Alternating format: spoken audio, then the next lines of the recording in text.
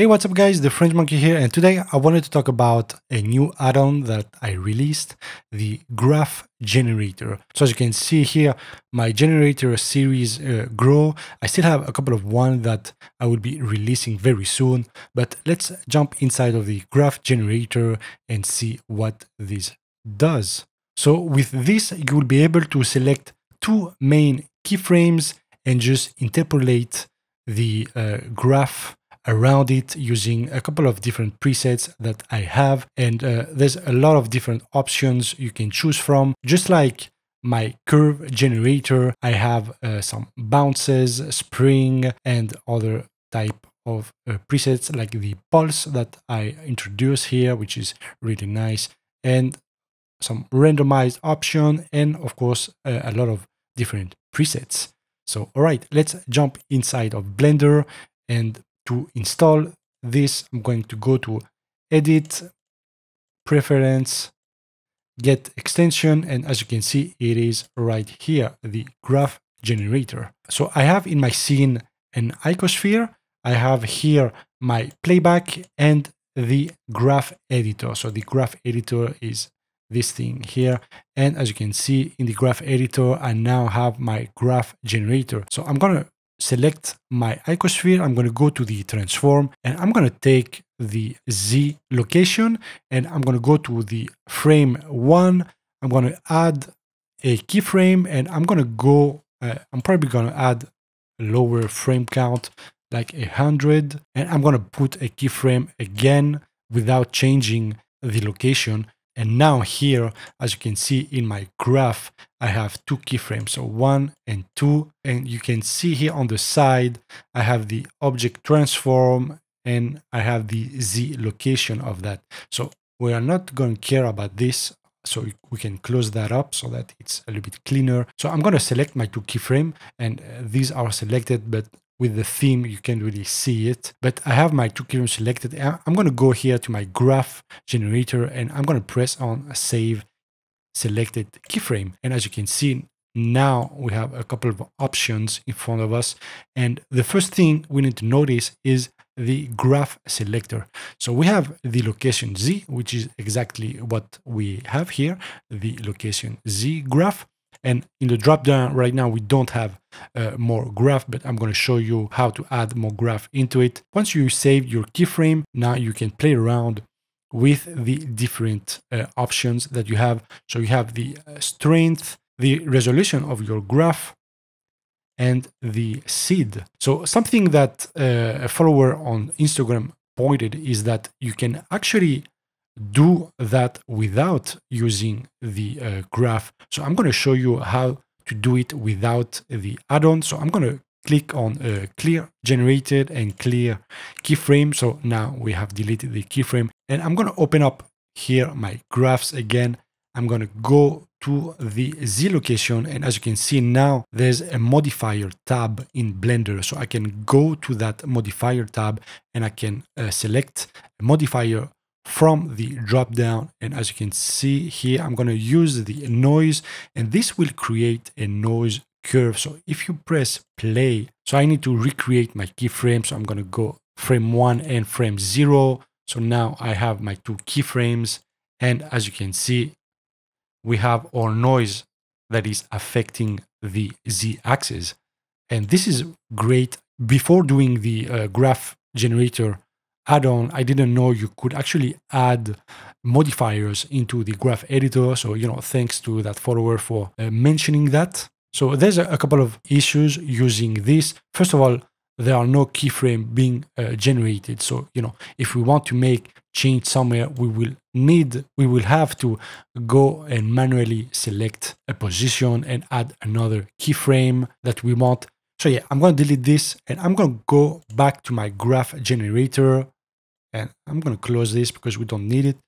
I'm going to select my two keyframe, save keyframe, and as you can see, the graph generator actually creates keyframes dynamically in your scene, which is really nice. So we have the random preset, we have the spring preset, and I'm going to just add more bounces, and the resolution to have more points.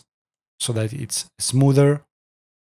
And this looks nice so far. There's a smooth in and out slider. So once you check that, you can smooth the in and out section of the graph. And you can set the radius of that smoothing. We have the bounce. So this will create bounces. You can also invert the graph. We have the plateau, which will create kind of a stepping motion up and down. We have the pulse preset, so you can set the amount of pulse, and you will have to play around the resolution to have nice pulses. Just like my current generator, here we also have a custom CSS option where we can drop in some code.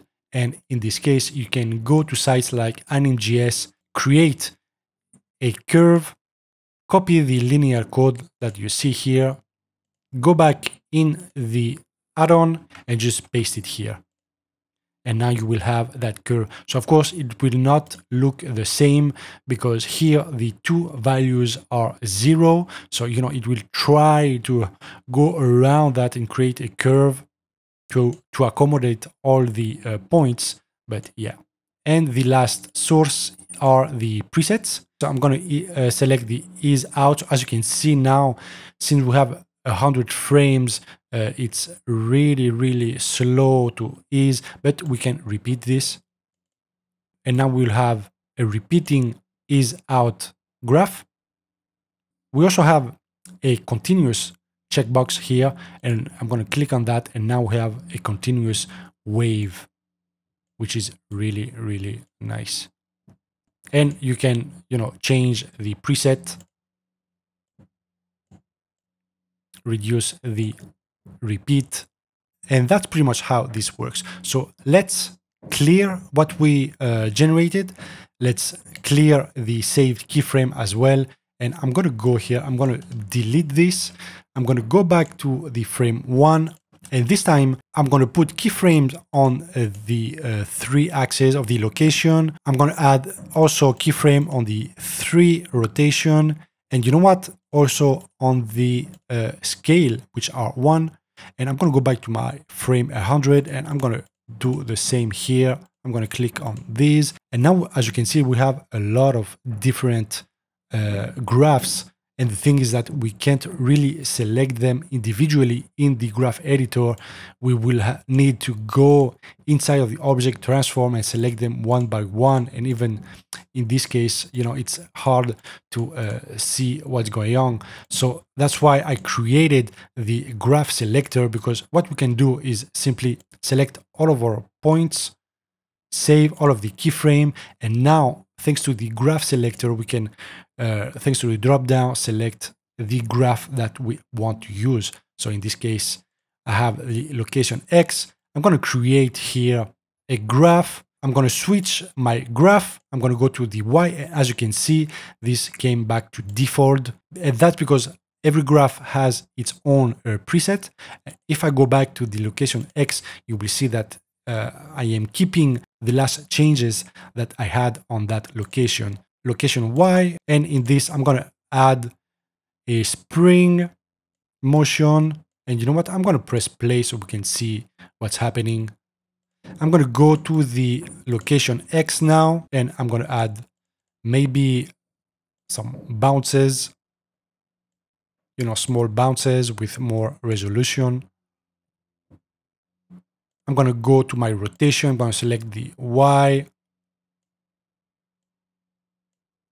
maybe lower resolution.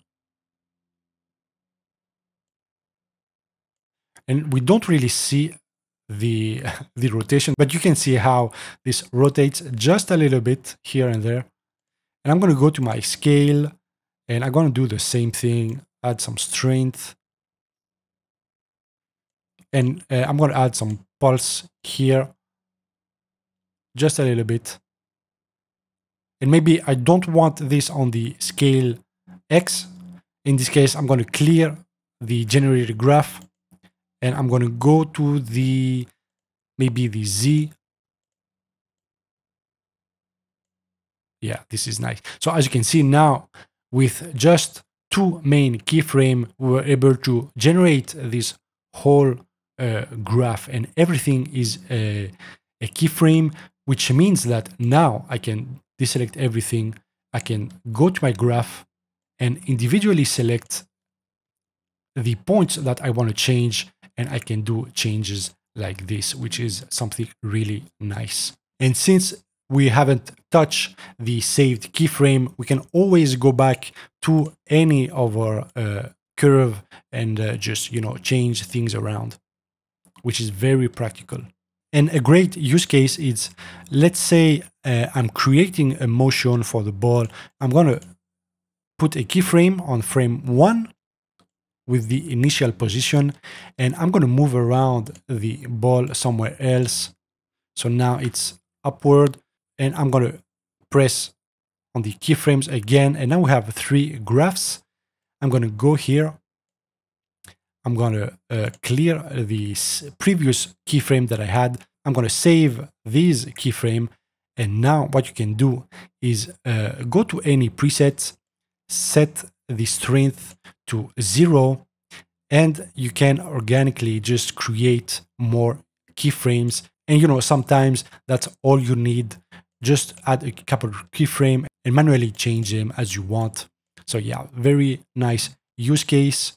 And something else you can do is this doesn't need to be only set to 2 keyframes. I'm gonna, again, at frame 0, I'm going to keyframe the initial position. I'm going to go to frame maybe 27. I'm going to move this around, add more keyframe. I'm going to go to frame 68. I'm going to move this around, add more keyframe, and at frame 100, I'm going to move this again, and again, make 3 keyframes. And now we have a graph with multiple keyframe. I just going to select them all and clear what we had previously and save selected keyframe. And now, as you can see here in our location, we have the save keyframe with all of our positions. So we have our 4 main keyframe that we created.